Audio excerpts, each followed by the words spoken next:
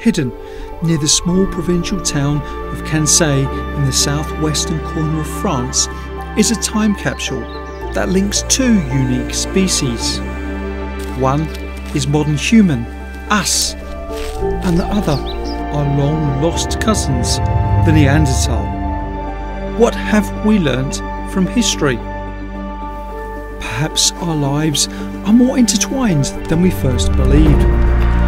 With a team led by Professor Marie Soressi from the University of Leiden in the Netherlands, some answers are there waiting to be found by students embarking on new archaeological careers in a story that's 400,000 years in the making. This is Neanderthal Legacy.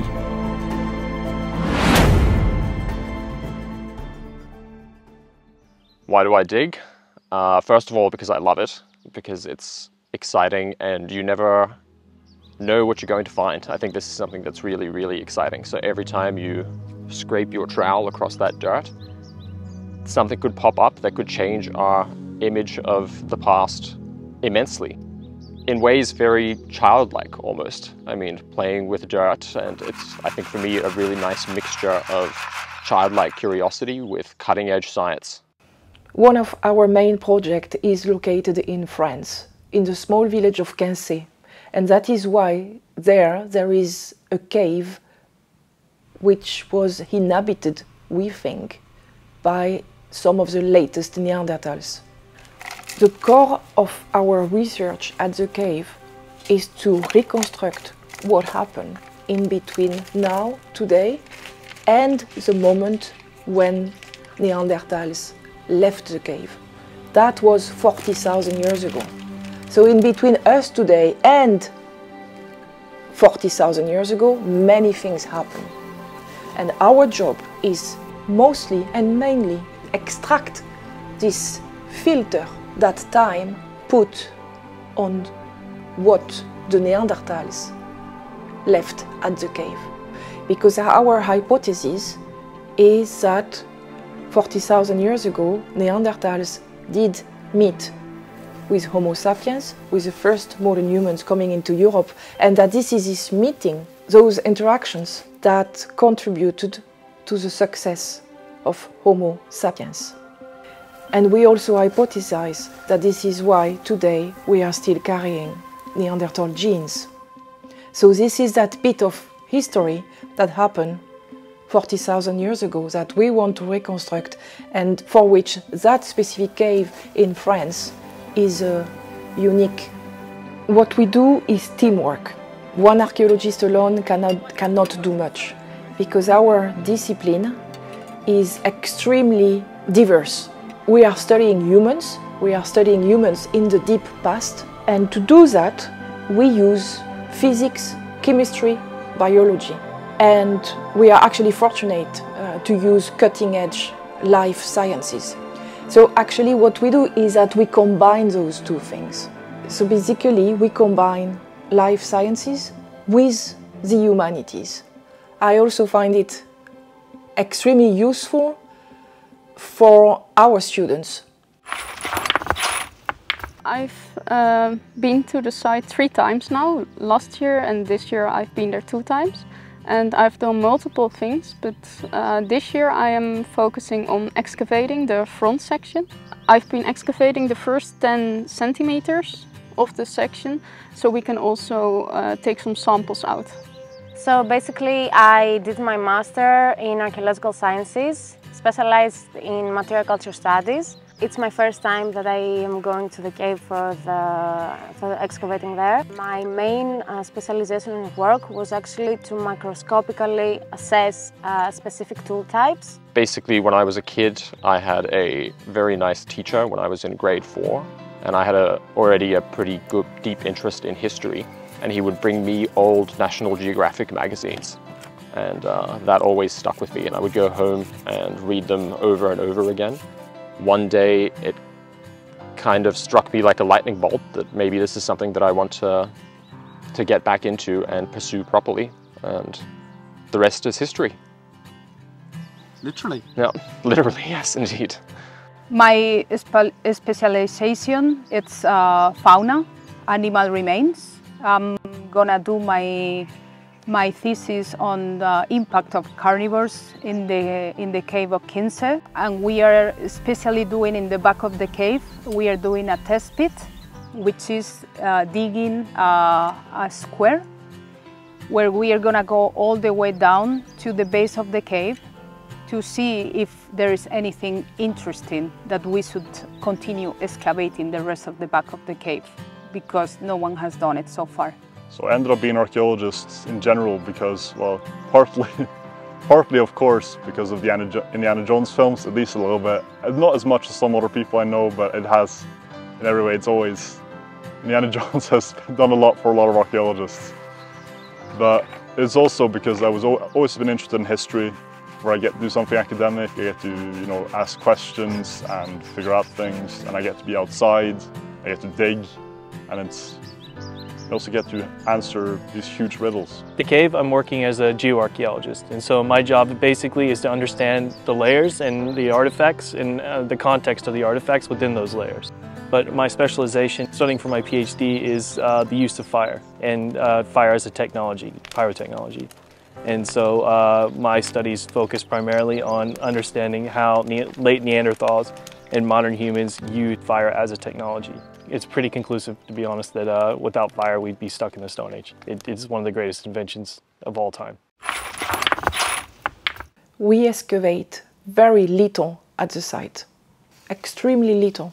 This is because we are using techniques that requires very little sediment, but this is also because we know that in 20 years' time, 50 years' time, 100 years' time, much more will be possible to do at that specific cave, because the techniques we are using, those cutting-edge techniques coming from the life sciences, will have again evolved. So one thing that is very important for us, one of the reasons we are here, is that we want to date the occupation. We want to know exactly in time when those occupations happen.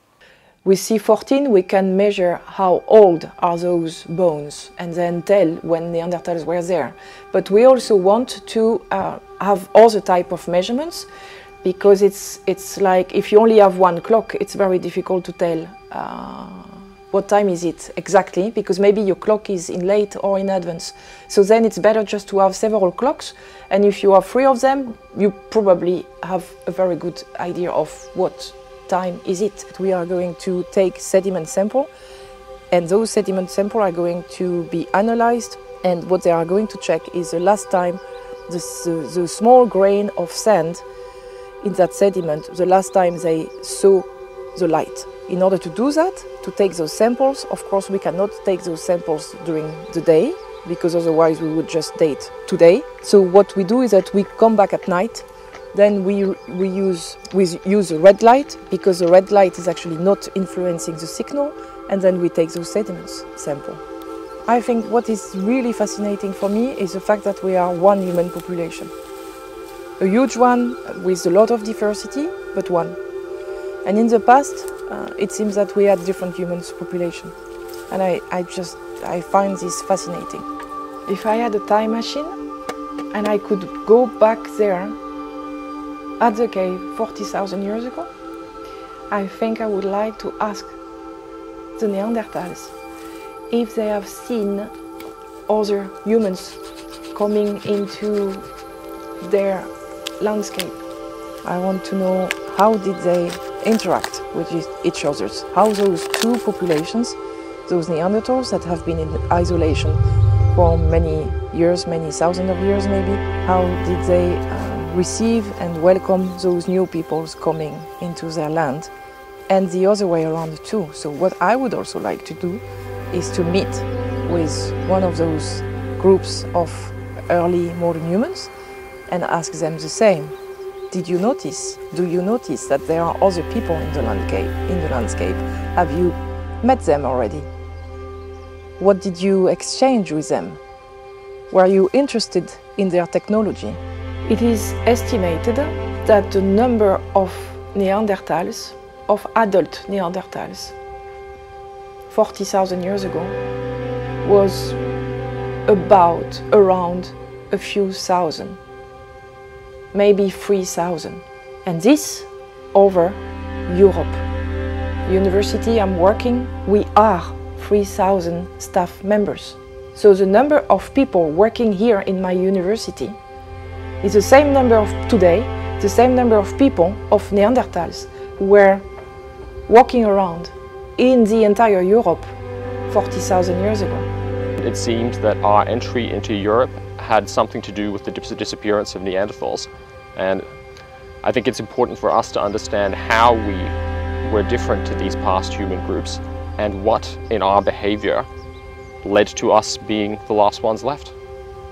Considering the Neanderthals disappear from the record 40,000 years ago, it's poetic and it's beautiful to know that they live on in many of us. And in many ways that is, for lack of a better term, the Neanderthal legacy, is helping to shape the people that we are today. We also test the hypothesis that Homo sapiens became what it became, so us today, because at some point in time, 40,000 years ago in Europe, it did interbred with Neanderthals, and by doing so, he also interacted with Neanderthals and he built upon the knowledge of Neanderthals. And that this is this intermingling, those interactions that actually fostered the success of Homo sapiens. So we have this conception of Neanderthals as kind of brutish Ice Age hunter-gatherers which maybe didn't indulge too much in complex behavior. This idea of them being brutish, sluggish, kind of not really human in a way is rapidly evolving, and we're learning through multiple lines of evidence that they were actually much more like us than we ever thought in the past. We have a tendency to think that the humans who are here today, Homo sapiens, must have been superior to the humans who disappeared. We think, when we think superior, we think cognitively superior. We do not have evidence for this, direct evidence for this, in the archaeological record. So one of the things we try to do with my group is to reconstruct what happened in the past without imposing on the past this dominant point of view, this superiority point of view. We are the last species left. We shared the earth with people who were different to us. And now we are the last ones. We're the last ones left.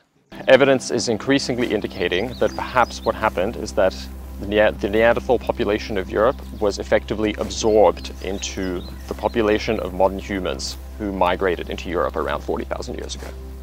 I want to understand why we are all modern humans today and how did that come to happen. In the past, the model was relatively simple, that there was this giant wave of migration of modern humans that came in and basically eradicated Neanderthals in Europe. I did a DNA test and I have 4% of Neanderthal genes. So actually I have more than the mean. I am more Neanderthal than the average European. What is triggering my curiosity is to understand what did they give us. What is their legacy and how much of what we are today is constrained by that past, by those interactions with those people 40,000 years ago. Science has only yet uncovered the earliest of clues.